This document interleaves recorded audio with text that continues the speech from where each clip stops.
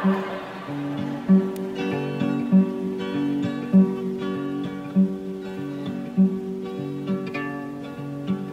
passed an ordinance in the town. They said we'd have to tear it down. That little old shack out back so dear to me.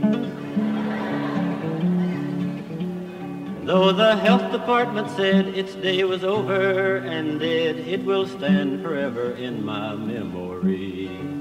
Don't let 'em tear that little brown building down. Don't let 'em tear that precious building down. Don't let 'em tear that little brown building down. For there's not another like it in the country or the town.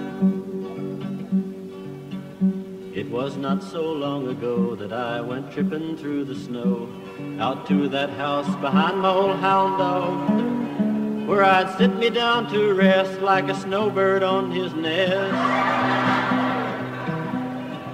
and read the Sears and Roebuck catalog.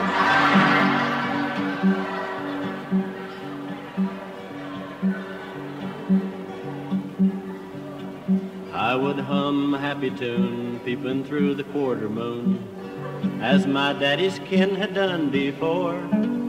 It was in that quiet spot daily cares could be forgot. It gave the same relief to rich and poor. Don't let 'em tear that little brown building down. Don't let 'em tear that precious building down. Don't let 'em tear that dear old building down. For there's not another like it in the country or the town. Now it was not a castle fair, but I could dream a future there and build my castles to the yellow jacket's drone. I could orbit around the sun, fight with General Washington, or be a king upon a golden throne. He's seen one of them, I know. It wasn't fancy built at all. We had newspapers on the wall. It was air conditioned in the winter time.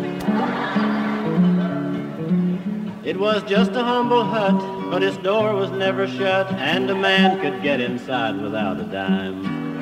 Don't let 'em tear that little brown building down. Don't let 'em tear that precious building down. Don't let 'em tear that dear old building down. For there's not another like it in the country or the town.